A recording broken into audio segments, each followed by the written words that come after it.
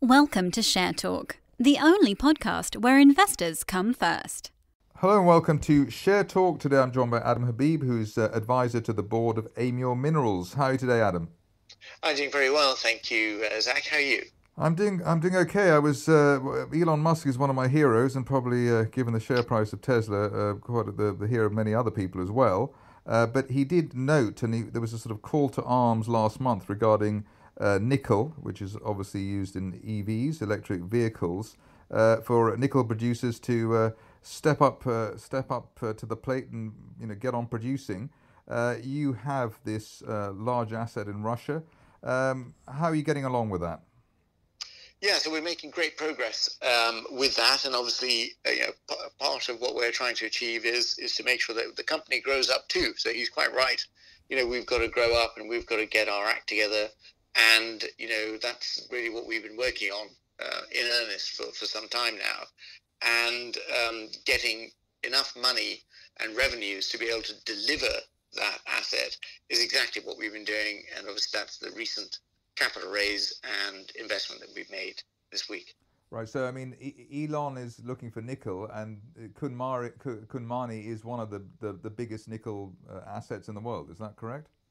Yeah, that's absolutely right. So it's the second largest nickel mine in Asia, and we have over 1.5 million tons of nickel in situ. And once we get into production, we should be producing, some very decent numbers of nickel on a per annum basis. Right, and the latest move into iron ore is counterintuitively a move in order to help you develop that project. Yeah, so what it does is it makes us a grown-up company, so we have revenues and income, and then on top of that, it diversifies our base, allowing institutional investors to find us attractive and invest into. So that's the whole point. And one of the institutions that you've been, let's say, working with or alongside in terms of the iron ore asset in Australia is Glencore. And I mean, what can investors expect down the line in terms of that relationship? Yeah, so I've been working obviously with Glencore for some time. I've known them for many years, and obviously part of that was driven by that relationship got us into this deal. We hope to obviously keep working with all of the majors to try and get the best solution for Kunmani and the nickel sulfide that we can produce.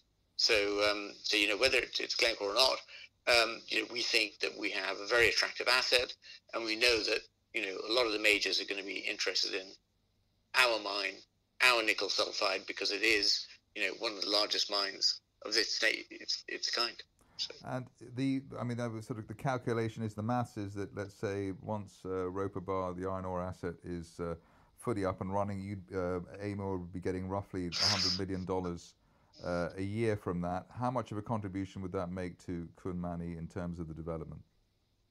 Yeah, so if we were to get $100 million per annum in dividends from Roper Bar, then that's about a fifth of the total capital that we need to develop it. And if you look at it on that basis, it makes us or gives us the ability to borrow and to also raise additional equity, thereby maintaining the ownership of the Kunmani mine. So we would then end up owning a lot more of that mine when it gets into production than if we didn't have the Roper Bar revenue. And I mean, you've been around the block in terms of the mining sector for quite a while. You've got a £20 million market cap roughly on Amur at the moment. The $100 million annually it was sort of mooted to come in over the near term. How long do you think it will take for a re-rate of Amur in terms of the flow of those revenues kicking in? I mean, I think as soon as we start shipping ore from Nathan River Resources, Roper Bar in Australia, I think people will start realizing that this really is now a producing business. It's got ores that it's selling, and at that point, I think the re-rate should happen. So, as per the plan, we hope that happens in the next few months. The first shipments are due imminently.